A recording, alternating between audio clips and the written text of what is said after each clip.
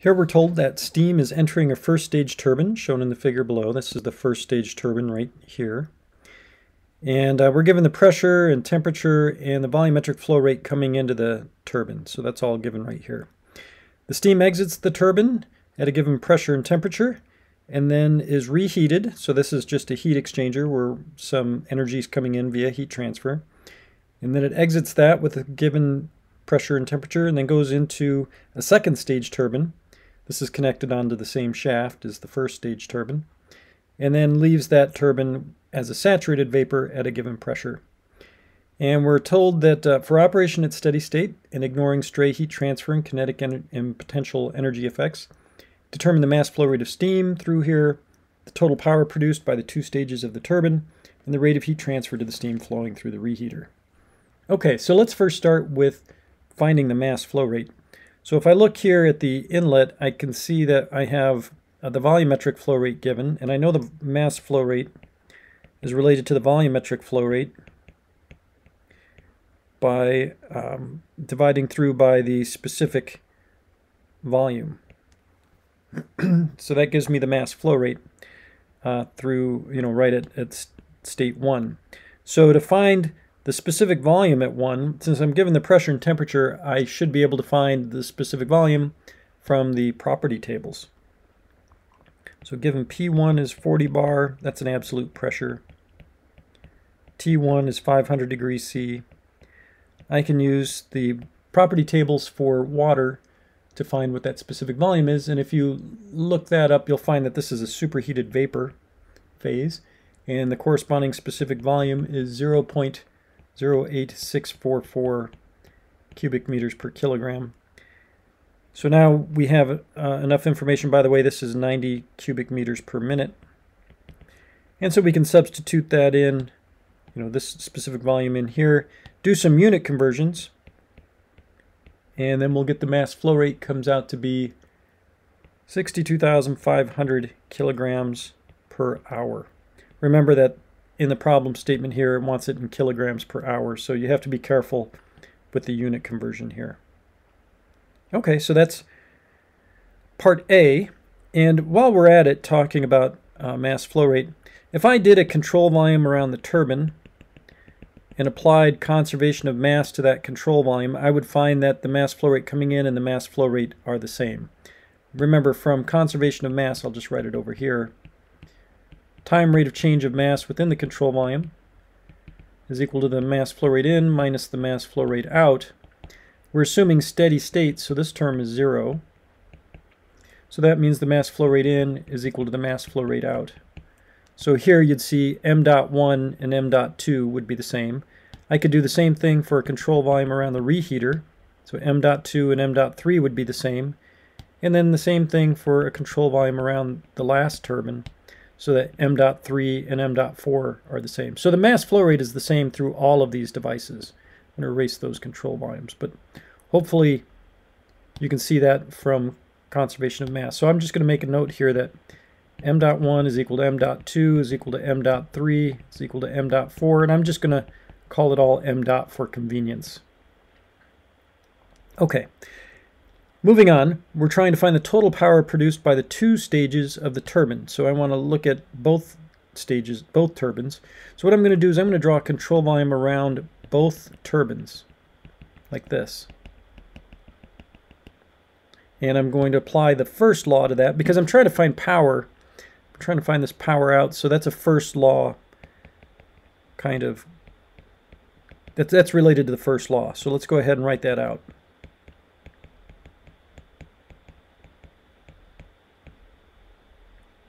Let me fix that. W dot by. Just have to write the whole expression here.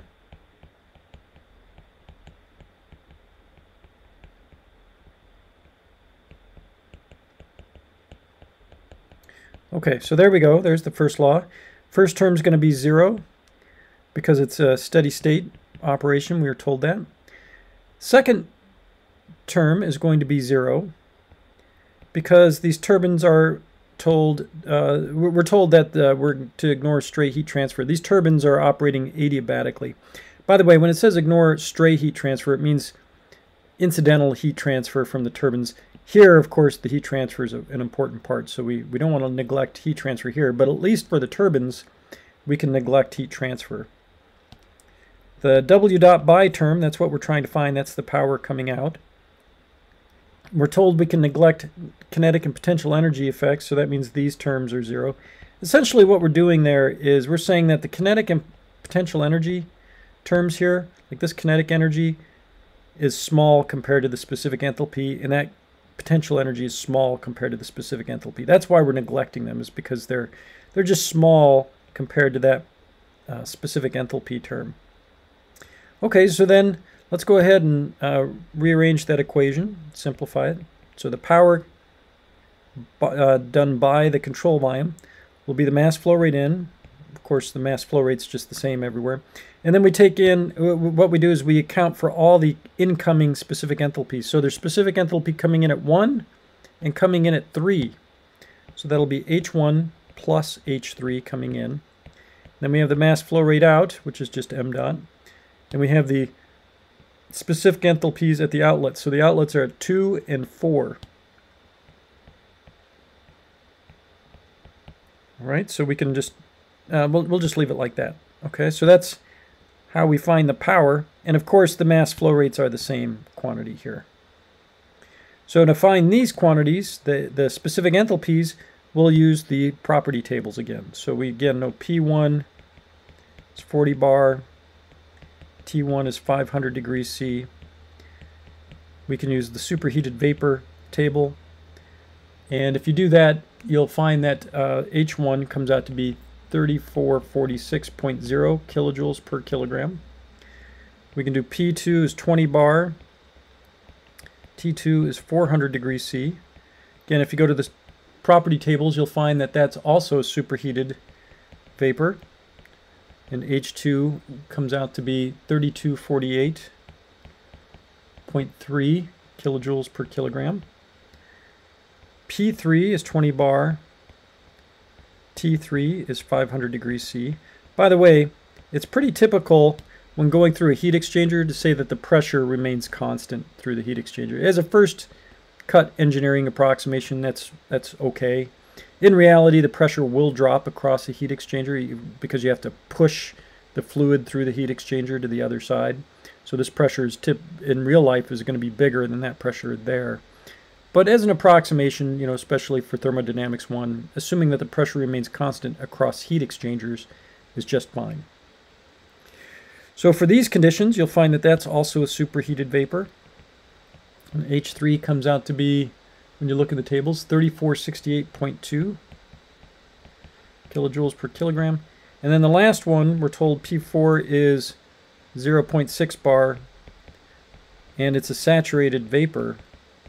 So we know it's immediately saturated vapor. For this one, I'm just going to use the saturated liquid vapor mixture table.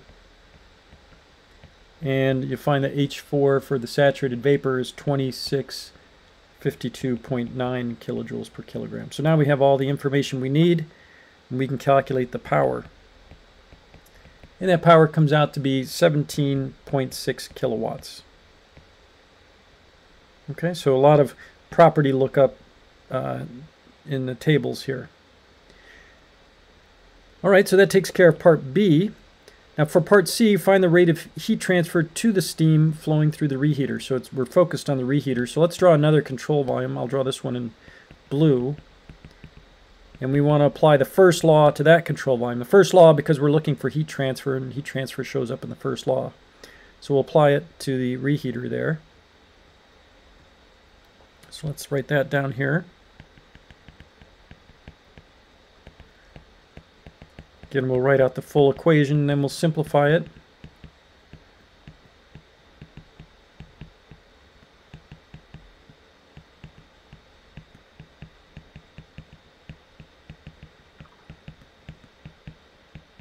Okay, almost there.